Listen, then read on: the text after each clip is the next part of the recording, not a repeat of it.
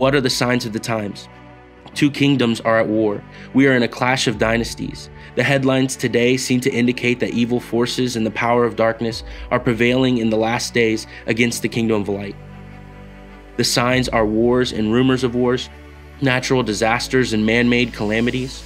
Will we be the generation to witness his coming, to witness both a great awakening and a falling away from the faith? How do we fight for the kingdom of light? How do we know how it ends? Let's look at the headlines.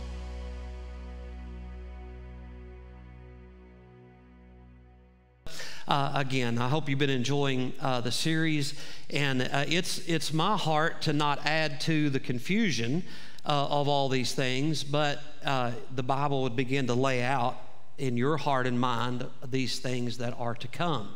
And that's what prophecy is. It's this foretelling of things that are here in the future. And the Bible is, it's just full of prophecy. Let me just say it that way. Much of it has been fulfilled, and we're now in this interesting hour, if you will, of time where so much still is right here before us. But as you read through the scriptures, you go, it's got to be soon. It's just got to be soon. So if you're watching online, welcome all of you in too. Glad that you're joining us that way. I'm mindful that we have many ministry partners around the world. You would be shocked at how many people watch our services regularly.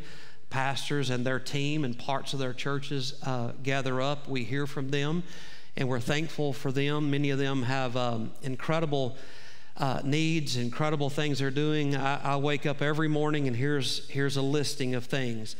Pastor, would you pray with us about this? And oftentimes I say we've been watching the services, how we're helped, blessed, encouraged, and so forth. So I say that, we should say it more because it's a reminder there's a whole lot more going on in this moment than just what you think is going on in this moment. And as people are watching this around the world, and even that is things of prophecy. There used to be a statement, the statement is still in the Bible, in the book of Revelation, how there's two witnesses that are killed during the tribulation time. And then it says, and the whole world watched them as they were resurrected and taken straight into heaven. 200 years ago, people would go, how could the whole world watch that event? And now it'd be, everybody takes out a phone and it's broadcast on the internet all around the world. So there's just, man, we're living in interesting days. Interesting days. But once again, prophecy is a hard subject. It can be misunderstood. And it's easy to misunderstand, so I'm praying God to help me lay it out for you in a way where there's no misunderstandings, because it could be like the little boy that got his grades, went home, had a talk with the father, came back to school and told his teacher, now I don't mean to scare you, but my dad said if these grades continue, somebody's going to get a spanking. Right? So I'm trying to talk to the father and make sure that I've got it straight to give it to you straight so we know who's going to get a spanking, right? So last week we took a long look at what I believe is the next thing on God's prophetic calendar, and that would be the rapture of the church, or what would be his second coming. There's nothing left that needs to be done according to the scriptures. Everything is ripe and ready at any moment for him to come. That day is spoken about in Jesus' own words in Matthew 24, beginning in verse 40. And again, the whole message was about that last week. If you're new to us, some last night were new to us and said we're going home to watch all of them in sequence to understand and help. But, the whole idea, Jesus says in another portion of this same conversation, I'm coming as a thief in the night. Two will be working in a field perhaps. One is taken, another is left. They're just working together and all of a sudden one's gone, but one is left.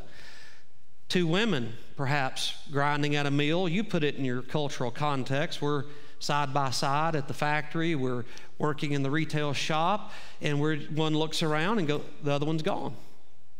One is taken, one is left. The Apostle Paul, speaking of this event, writing to the church of Thessalonica, in 1 Thessalonians chapter 4, picking up there in verse 14, for the Lord himself, I'm glad he's not sending an angel or anybody else, Jesus is coming himself. He will descend from heaven with a cry or with a shout of command, with the voice of an archangel, with the sound of a trumpet of God. I'm going to end the message where we're going to begin today, just to give you a heads up on this. We're heading to a wedding. That's where we're going. And the way a Jewish wedding started was a trumpet blast at the edge of town, and the wedding party had their announcement that the bride or the groom has come.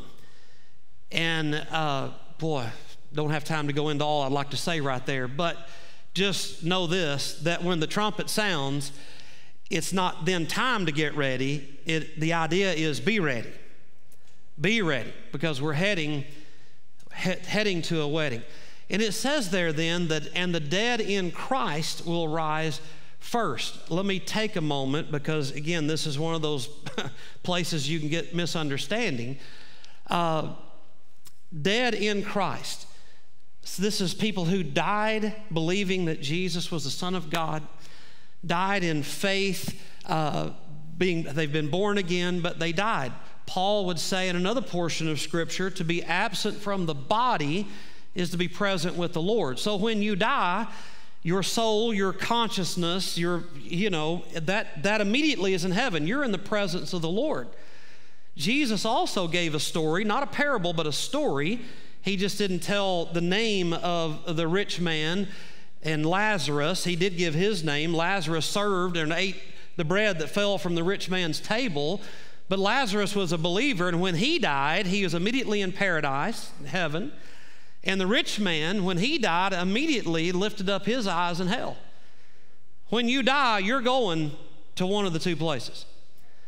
Let me say this, and Pastor Michael's going to speak on heaven in a couple of weeks, and I'm going to seed this for him to say it again. There is no such thing as purgatory. That is a made-up thing. It's not in your Bible. Lots of people think, well, I got a second chance. I'll die, and then somebody will pay the priest, somebody will pray, and we'll do a handful of Hail Marys, and I'll be good to go. You will not be good to go. You will be either in heaven or in hell when you draw your last breath. And the door is shut right there. Now, with that said, Jesus in this story, again, there's so much theology here. This is before the cross. Paradise was, I believe, according to the Scriptures, located in a place where the people in hell could see the people in paradise. That's before the cross. It's now moved permanently to the heaven that, as we would think about it in our context. The rich man says to Abraham, hey, send Lazarus to go warn my brothers, my family, not to come to this place. I'm tormented in this flame. Jesus, this is how he answers that. They have Moses and the prophets. And if I resurrected Lazarus to go warn them, they won't even believe if a man was resurrected from the dead to warn them. When he says they have Moses wrote the first 5 books of your Bible, and the prophets, that's the rest of the Old Testament. That's all they had when Jesus told that story. And what they're saying is, Jesus is saying is, they have the Bible to believe. And even if I resurrected this other man to go warn his family, a dead man came and face-to-face warned the family, they still wouldn't believe. And you can easily get the picture. You have the whole Bible now, and a man was resurrected from the dead and told us about it, and still people don't believe. Just wow. So here we have this, the dead in Christ shall rise first. A body is still in the ground. If your body, think about this, if you had a real good embalming job, how long do you think it's still going to last? 50 years, 100 years, I don't know. And by the way, would you really want that body anyway? But you're made in his image, and people just don't really take time to think about this. billions of people, there's nothing left of them. They are ash, sand, the very dust, that particles that float in this world are the ancients who've already passed away. Who but God can take every molecule of every person and put them exactly back together, because we are made in his image, and he's saying, I'm not leaving my image in this world. So at this resurrection, it's a soul coming from heaven, because Jesus gives Paul these instructions that he's bringing them with him when he comes, meaning my loved ones in heaven are coming to meet me in the air. And he's resurrecting their body, and they're going to have a new body and soul put back together in complete wholeness, a complete salvation. That's new information for a lot of people. I know it is. Let's put the scripture back up for just a second, guys. And the dead in Christ will rise first. Then we who are alive, who are left, every generation hoped it's them. Paul wrote this and goes, hey, I'm alive. All of us who are alive, we're going to get caught up with them, together with them in the clouds to meet the Lord in the air. So shall we always be with the Lord. Therefore encourage, some translations say comfort, one another with these words. It is comforting to me when I think of the people in my own family, friends, people that I love. I know it was only goodbye for now.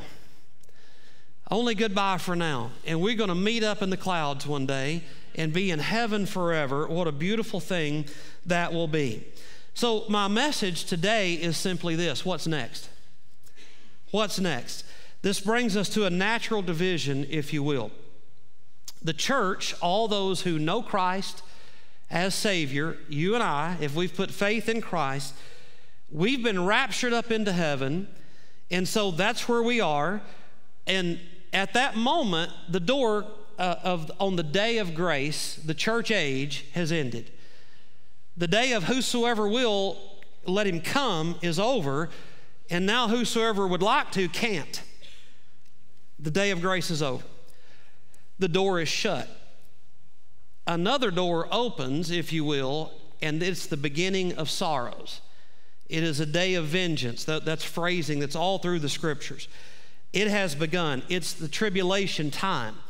My subject next week will be that, tribulation time, the Antichrist, all the things that are going to happen here on the earth that the scriptures have already, they're the headlines of today. Everything is lining up for this even now. I got so excited studying for it the other day, I almost just wanted to come in today and preach that one. Don't miss next week, okay? So, natural division. Us in heaven, what's left here on the earth, and what's going on.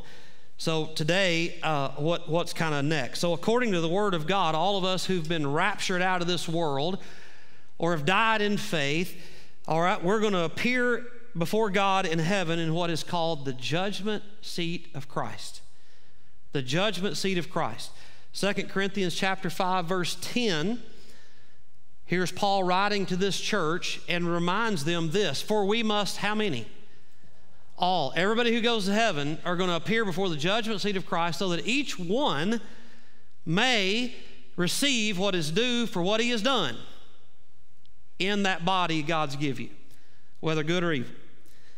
The Apostle Paul probably understood this as well as anyone, and he often alluded to this day as led by the Spirit of God to write about it. Paul often compared these moments or the life that we're running and what we're doing, three metaphors. You find it all through his writings. One of them is farming, just planting, sowing, reaping, harvesting. Listen, I grew up on a farm. Farm is not for sissies. Farm's hard work. I live in a subdivision now. Amen?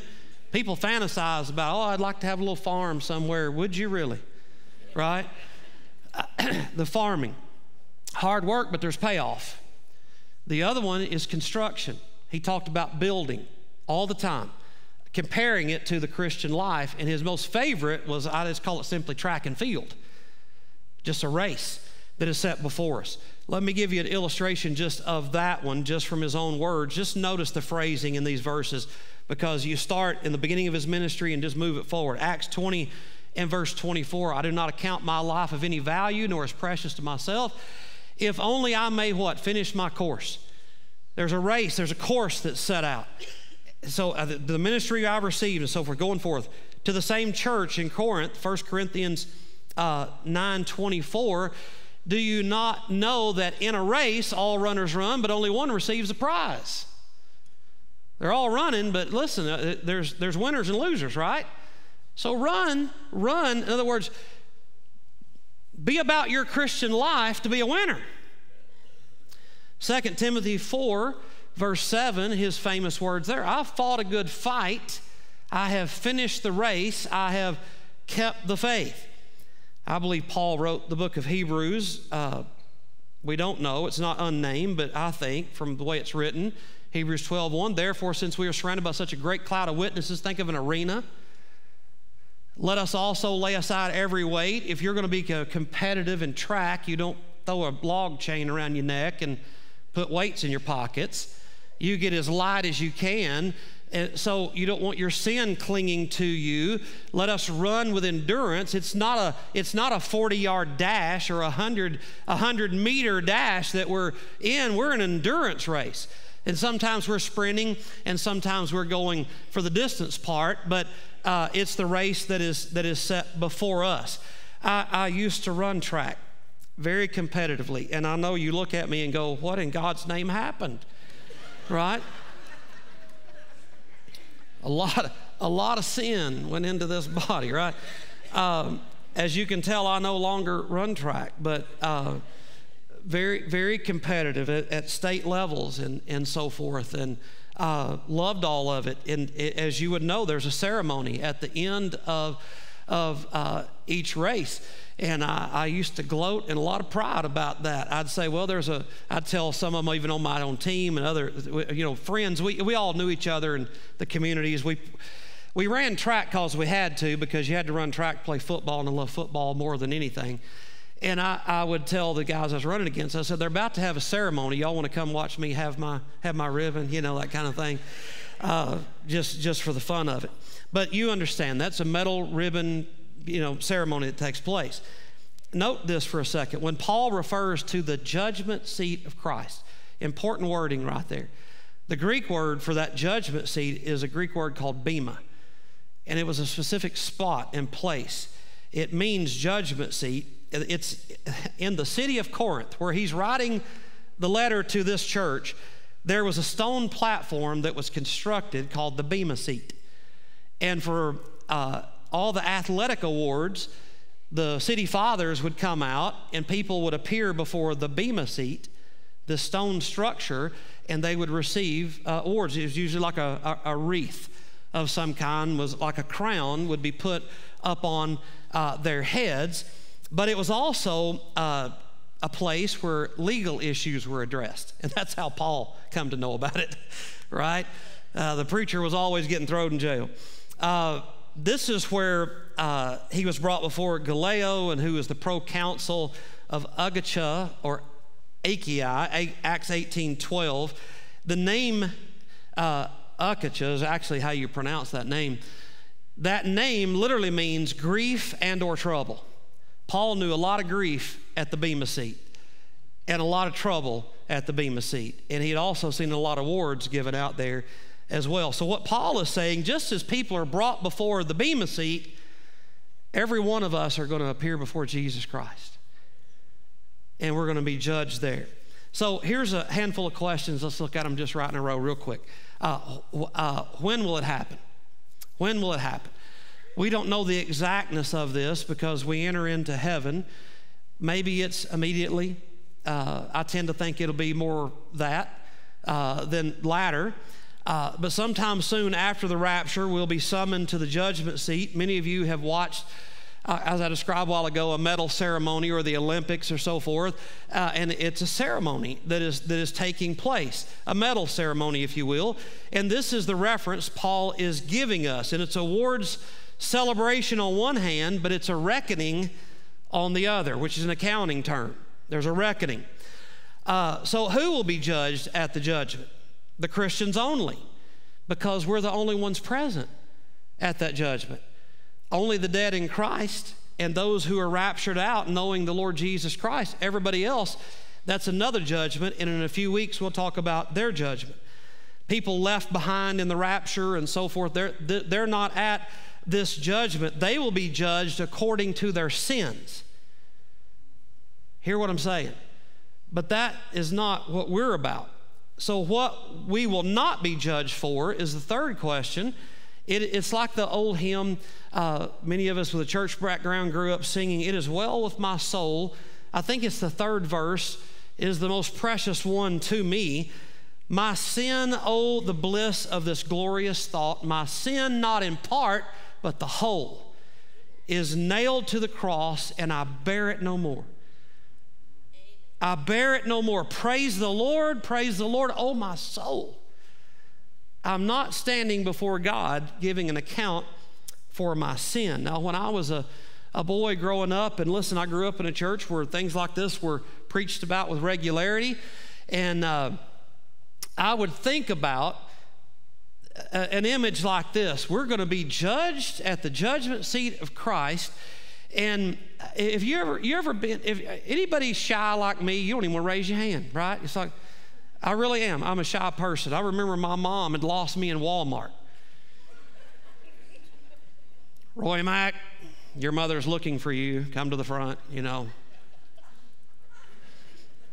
I was so shy. And my image of this in church was, it's like those loudspeakers you hear at a car lot. I envision the judgment seat being this way. Let's see if I can get this just right. "Roy Mack, we need you to come to the front. It's time for you to be judged." And I would appear, and this big screen came down, and my life played out like a movie. Oh, every bad thing, every bad thought, every deed I've ever done, every bit of gloating and pride and arrogance and all the stuff. And let me tell you, I've had some of it as a young man. Woo! All that's played out. And, there's my mom sobbing, weeping. You get older, you would envision, and now my wife can't look at me, my kids, or I can't believe that was Dad. All the people now I've pastored, they're looking at, well, I knew he was that way. I suspected that's how it was going to be right there. Amen. Heaven's flag comes to half mast, I slink off the stage, Well, there we are. That literally, that's how I envisioned it would be.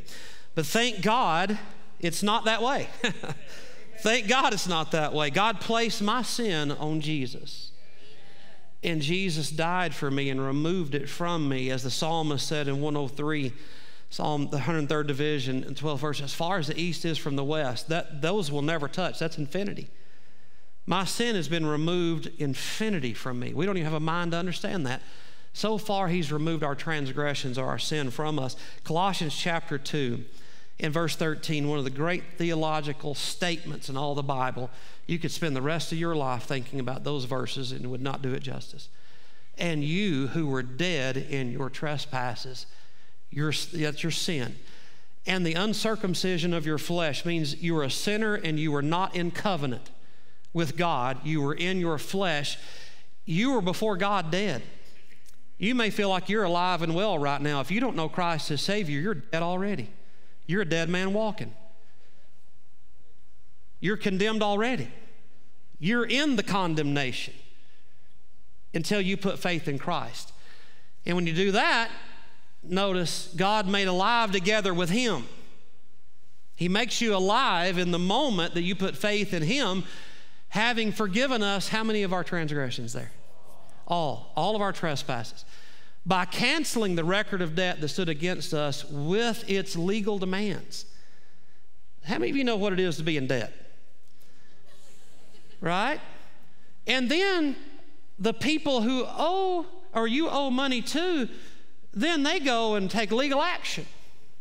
And you get a letter, then you get a certified letter, and you get this or that, and you got to go appear somewhere. Right? I mean, you can just get in a mess. Well, our debt is so great of our sin and so massive we could have never paid it. We're condemned already. We're already under that. That debt of sin, he says, he set aside Everything we've ever done, written and listed, is nailed to his cross. Nailed to his cross. He disarmed the rulers and authorities, the legal powers of the demonic forces that haunt us about guilt and shame and all that we've done. He says, I've taken Roy's sin, nailed it to my cross, died in my place. I've disarmed those who are coming after you. And I put them in open shame. Well, I was in shame about my debt, but now the demons and Satan himself they're ashamed because they have no authority over me.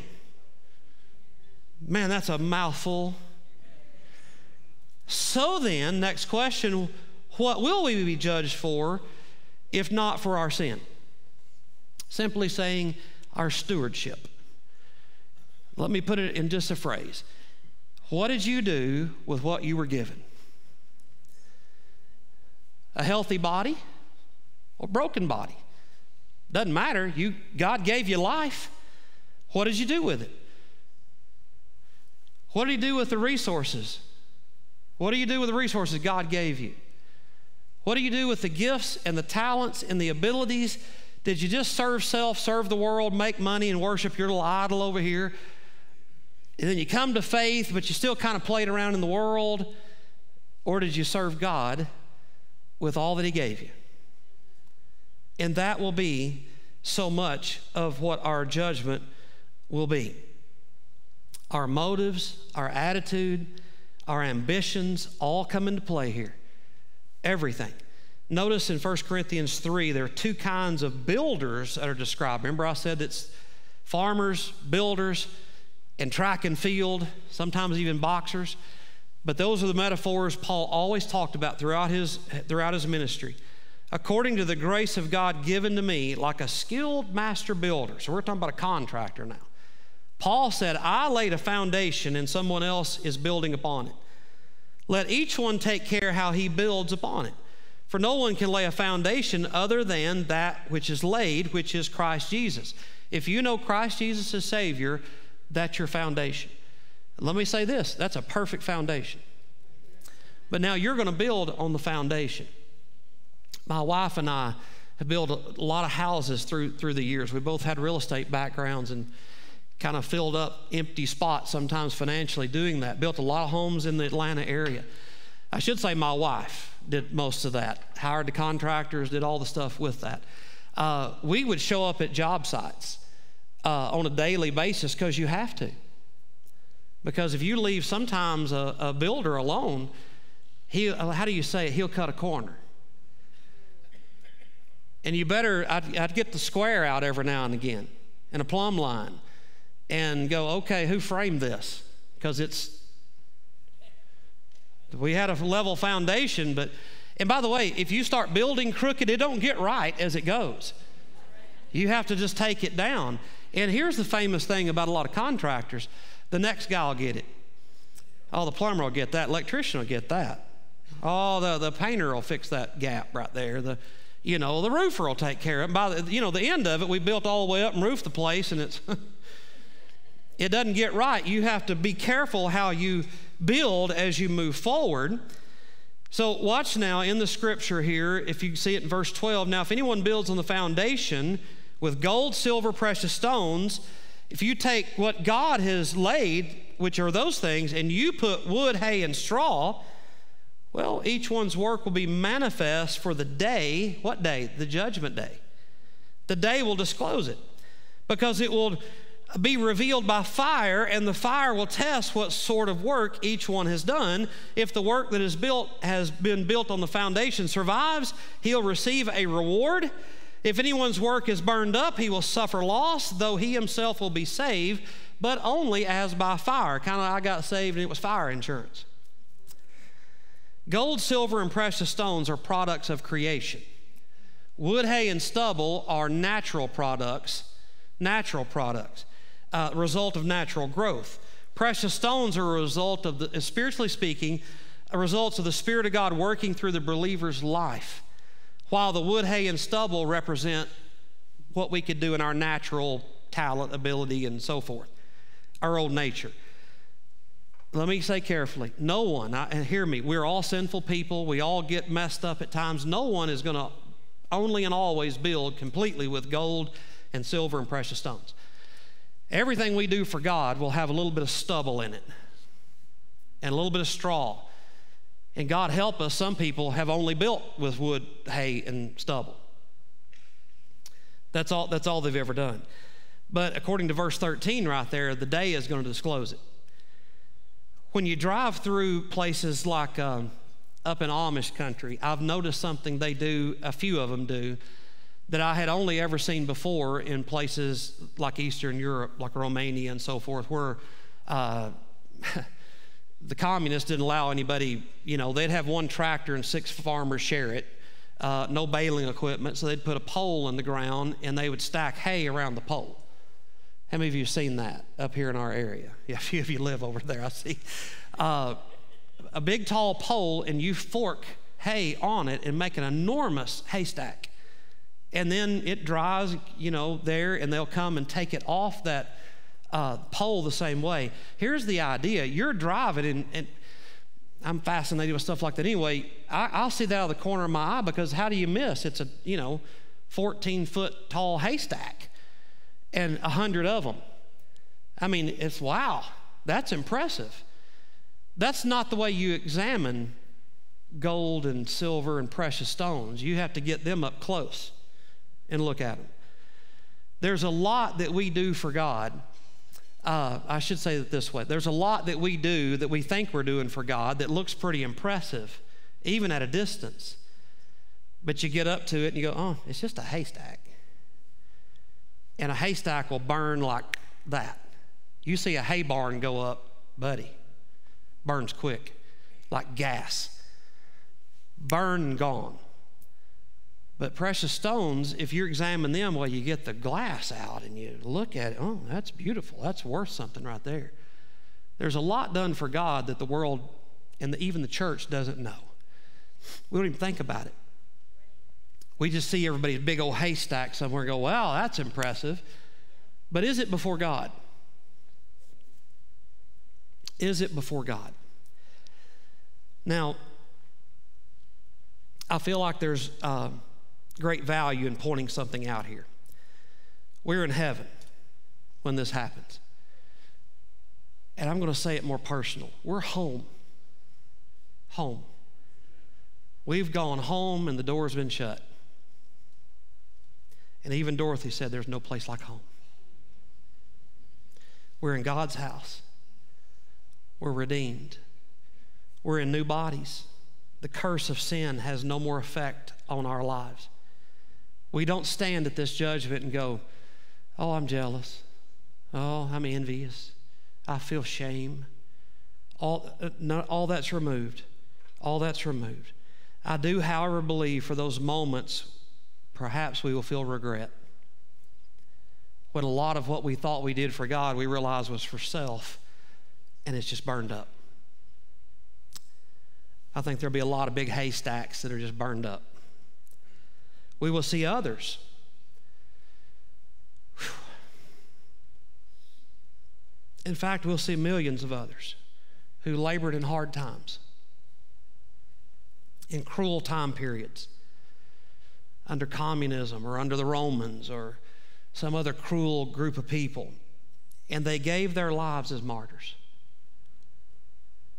They were impaled and set afire to light the stadium where other Christians are fed to lions for the sport of it.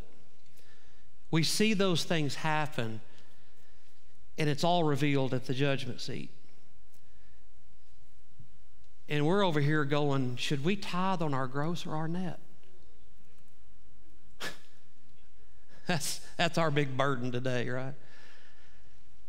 We'll see people who suffered hardships, missionaries. They labored behind closed doors. Their secret prayer life redrew the world map spiritually.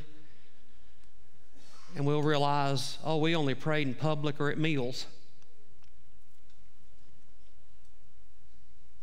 And the overwhelming thought for all of us when we see Him, hear what I'm saying, when we see the reality of Him and the reality of heaven and realize such a temporary place. We were all just passing through, and now I see my Savior face to face, and I am before him.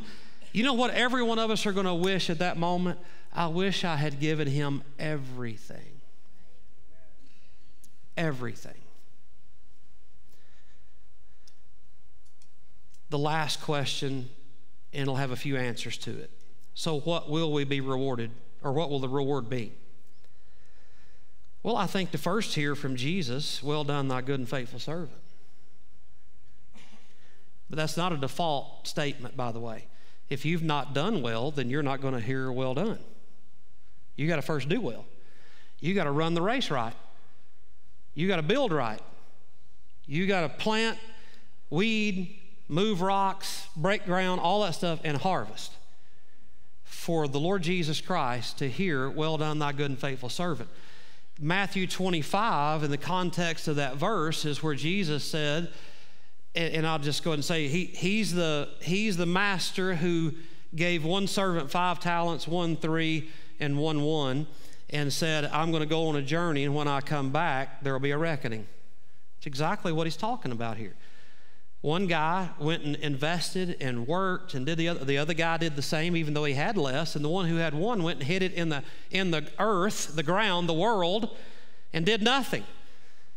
Are you taking what God has given you and putting it in the basement, or just living for yourself? Does everything you get in this world you think is just for you? Or is there others around you that need the blessing and the help and the encouragement? And God is saying, I want to do that for you, but it's not just for you, it's for others. We're the most selfish, consumed people, a group of Christian people in the West there's ever been. We've made the blessing our idol instead of the blesser. If you do well what he's given you, you get to hear, well done, thy good and faithful servant. To receive a crown. The reward is a crown, which the scriptures tell us we'll later cast at his feet. Who's going to stand before Jesus with a crown on your dumb head? Amen? In front of the King of Kings? Get that off me, right? However, the scriptures do tell us there are 5 crowns. If you have interest, I'd like to tell them to you. The first one, nobody wants. The crown of life, martyr's crown. I'm going to give you references for time's sake. I can't read all of them. We'll touch them. James 1:12 speaks of it. Revelation 2:10 is the depth of it. Those, hey, don't fear those who can come take your life, right? They're going to throw you in prison. They're going to do all kinds of stuff. You're going to be tested. You're going to be in tribulation. And again, I'll give the context of this in a coming message. Be faithful unto death, and I'll give you a crown of life. Lots of people, even in this current day, are giving their lives.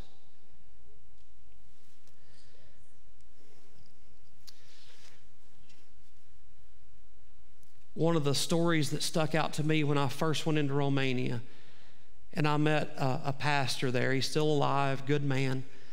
And here was the story that he had. He said he pastored with 4 other pastors. The largest church in Eastern Europe at that time stood through communism. Communists hated him. He said a group of doctors came through from London. And he said, my wife had been sick, and they diagnosed her and said, she has cancer. But if we can get her to London, it's very treatable, and we'd treat her. We'll help her.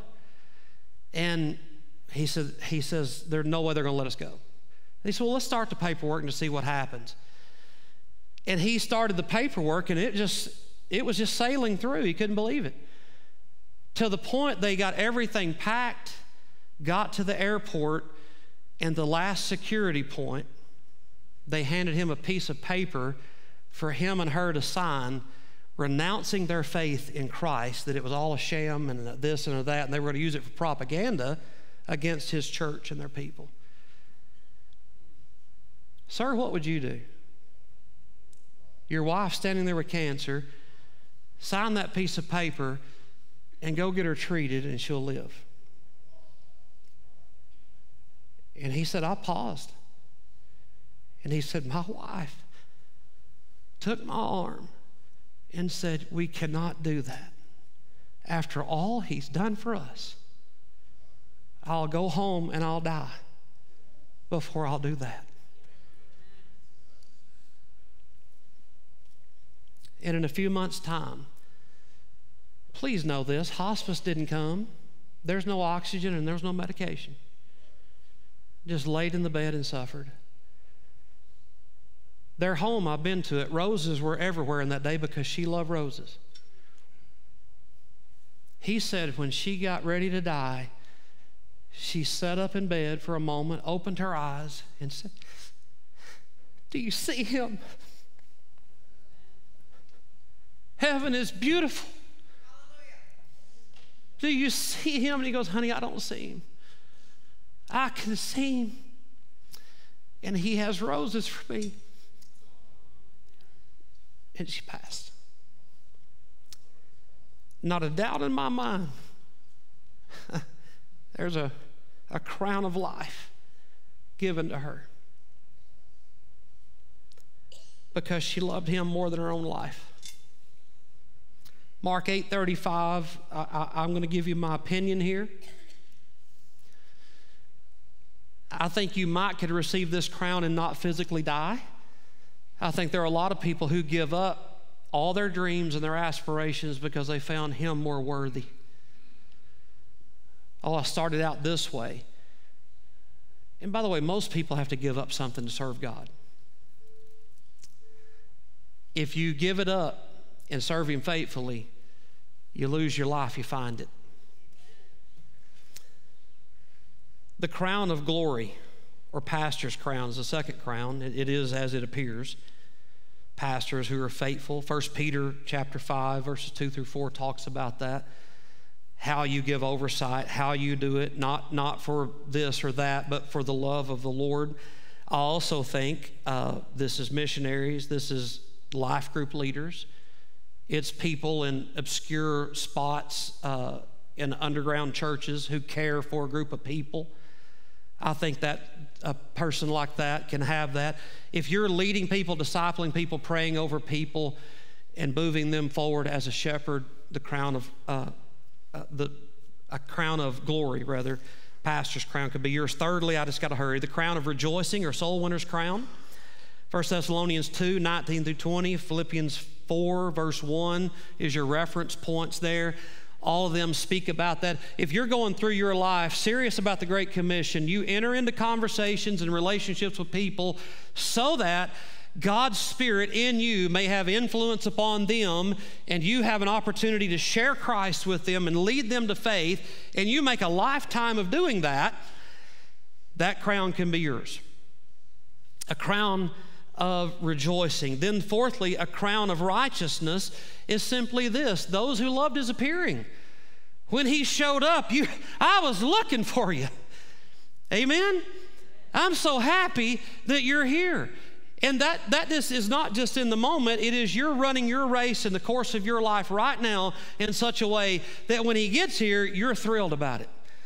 I told the congregation last night, in fact, I told them a lot of things I'm not telling you and vice versa. If you'd like to hear more of the message, listen to last night's. But listen, everybody in my life that God has given me stewardship of, in other words, everybody that's bone of my bone and flesh of my flesh, everybody I know knows Christ.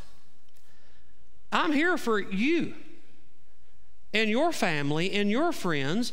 135 men sat here yesterday, and 99% of them raised their hand that they had somebody they loved who did not know Christ. I'm here to help. I want to encourage you and help you. Just listen, we're soul winners. We go out and do what we do, and we're running our course that when he shows up, we're happy. Listen, I'd be praying right now if I had people I love, God, give me more time. If you came today, you do all things well, but there's people I love who do not know you. Give me more time. It's not more time to goof around. It's more time to go be that witness. the last crown, the incorruptible crown or victor's crown. 1 Corinthians 9 speaks of that. This is a crown for those who practice self-control and they discipline their body and their impulses and their desires in a spiritual way that they can be effective, as verse 26 says in that text, so I don't run aimlessly.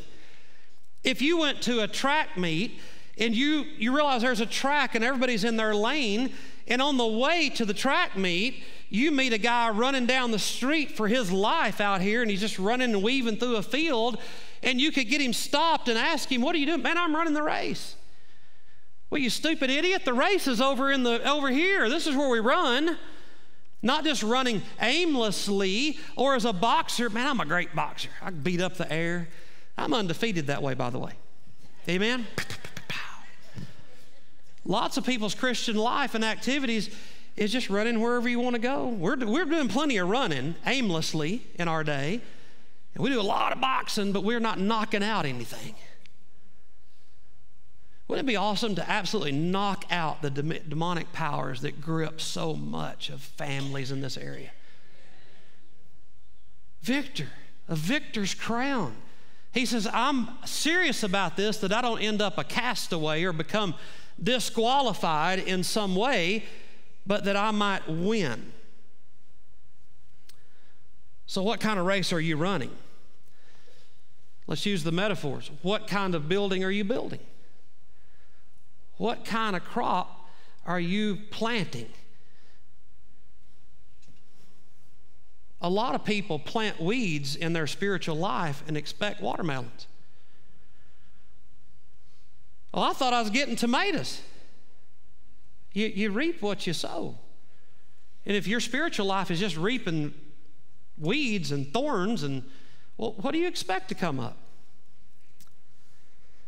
Daniel Webster obviously wrote the dictionary. That's a smart guy, right? Noted American statesman once said, the greatest thought that's ever entered my mind is that one day I'll stand before a holy God and give an account of my life. Wow. Wow. On the last day, we're not going to be standing there comparing ourselves with somebody else. There's millions upon millions of people all around, but all you're going to see is him. And by the way, and his presence is going to overwhelm you. His very righteousness will overpower us. And it's important that I say this, because we could have a holy fear right here. It's a fearful thing to think about for me. But understand, Jesus is a friend of sinners. Your sin has been removed and he's paid for it. He died. He loved you so much, he died for you. So what are we going to feel as we stand before him? Loved, accepted, drawn into his very heart and planted within him. That's where you are right now if you know him. If I had 10 months of Sundays, we could just stay right there. Loved, accepted, engulfed in his love. Again, we would say then what we ought to be saying now, let's give him everything. He gave everything. Let's give him everything. Certainly be obedient to him and all that. If you allow me 5 minutes, I'd like to quit right here. If I had 5, there's one thing that won't fit anywhere else, but needs to be said, because I said we're going to end where we started. We're going to a wedding, right? It's a marriage feast. The scriptures say we're going to be 7 years in that heaven. Next week we'll talk about in that 7 years, this world's going to be in tribulation. There's going to be a revealing to this world who they've crucified. We're celebrating 7 years at a marriage feast. Biblical days, a wedding went as long as the father could afford. Maybe it's a 2-day, maybe it's a week. God said, it's 7 years here. And I'm not out of money. We just time's up to do something else. Here we are. Think about that. Celebrate touring heaven. How about we sit down with Abraham and Isaac and Jacob a little while? Maybe have a word with Timothy, Paul. Did I mention Jesus will be there? People that have died in your family that know the Lord. Even your family tree hundreds of years before. Revelation 19 verse 6 says, "Then I heard what seemed to be the voice of a great multitude." You ever been in a big stadium, and it got to rocking at some sporting event? Deafening. You yell in someone's ear, they can't hear you. This is the scene in heaven. Like a roar of many waters, like Niagara Falls. And like the sound of mighty peals of thunder crying out. And what are the voices saying? Hallelujah! And it's so many people, it sounds like thunder in the midst of it. For the Lord our God Almighty reigns. Sounds like stuff we sing here. Hallelujah, God Almighty. It's all the stuff we just sang a moment ago. Where do we get all that, by the way? We get it right out of the Bible. For the Lord our God, the Almighty reigns. Let us rejoice and exalt and give him glory, for the marriage of the Lamb has come, and his bride has made herself ready. Watch now. And it was granted her to clothe herself in fine linen, bright and pure. For the fine linen is the righteous deeds of the saints. And the angel said to me, write this.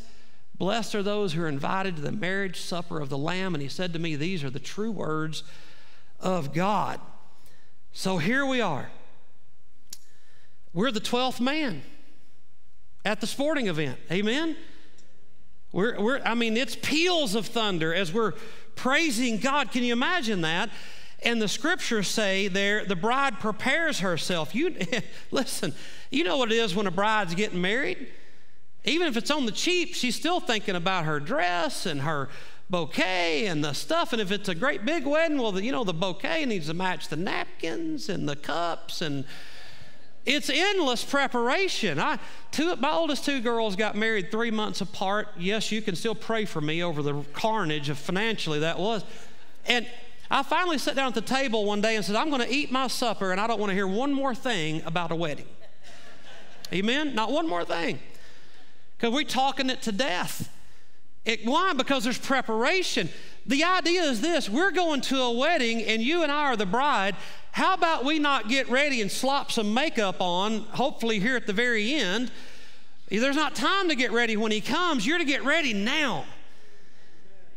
Get your spiritual hair right and get the makeup right and clean yourself up where you don't stink. Spiritually speaking, be prepared. And then the scriptures say it was granted her to wear, let's put it in the right terms, to wear white. Y'all do know what that means, right? I go to a lot of weddings and see white dresses, and I know too much.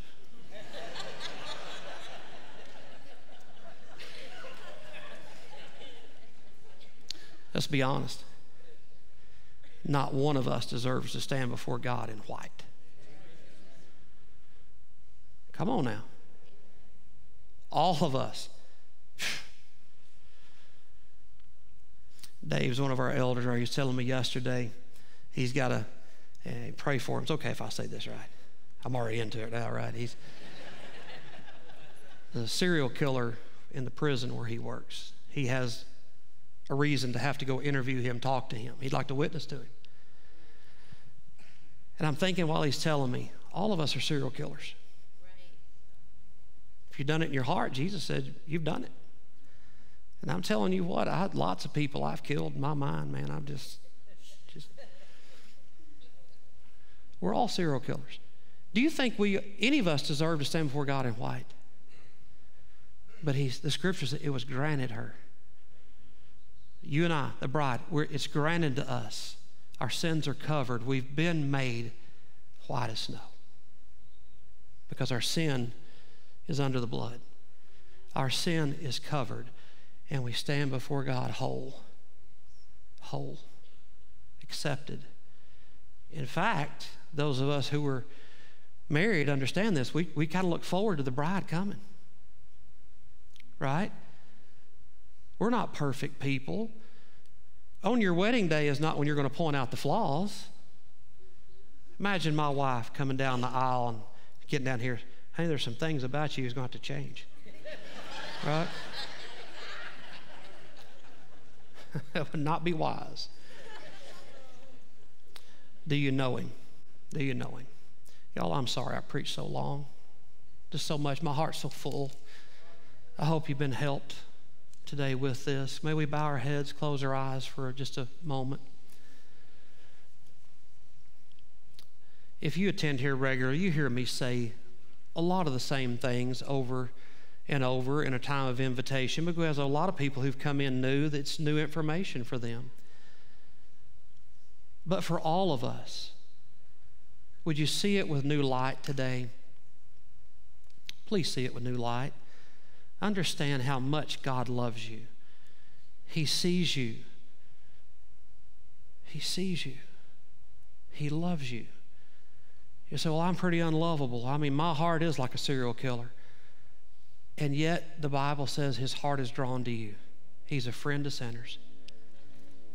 And he says this to us. Let's put it in that wedding context. I love you. I'll give my life for you. I will never leave you. I will never forsake you. Would you be mine? And many of us can remember the day we said yes to Jesus. And in a sense, we got engaged and the ceremony is forthcoming. We said yes. It's memorable when you say yes. People today, man, they hire a videographer and they plan a skit and they go to a special place. How is it we can't remember when we said yes to Jesus for our eternal soul? Or it's up in question. It should be the best day of your life. You never forget the day you got engaged. The day you said yes to Jesus. When you've identified that day and you're thinking about that, let your heart rejoice in it for a moment that you're so loved by the Lord. And if you say, Pastor, I've not had that day. Well, he's asking now. You say, Pastor, is he really? Yes, he's asking me to ask you. That's what preachers do. We proclaim the truth. And the truth is he's not willing that any of you would perish, but all of you would change your mind about where you're going. You'd repent and come to him and be loved by him and accept him. But Pastor, how do I do that? Well, you confess your need of him. He's telling you that he loves you. He loved you so much that he sent Jesus to die in your place. And whosoever can call on the name of the Lord, right? Whosoever will put faith in him, you'll not perish but have everlasting life. Out of your heart right now, if the Spirit of God is touching you and saying the preacher's telling you the truth, then begin to pray the best you can. Ask him to be your Savior, to forgive you of your sin. If you need help wording a prayer, let this be the prayer of your heart today. You can repeat it right behind me, but it's not magic words. It's the desire and faith of your heart where salvation is found. But pray like this: Dear God, I do believe that you love me. And I confess that I am a sinner. And I believe that you died for my sins. Jesus, I put my faith in you. Forgive me of my sins. I'm asking it by faith, the best I know how. In Jesus' name.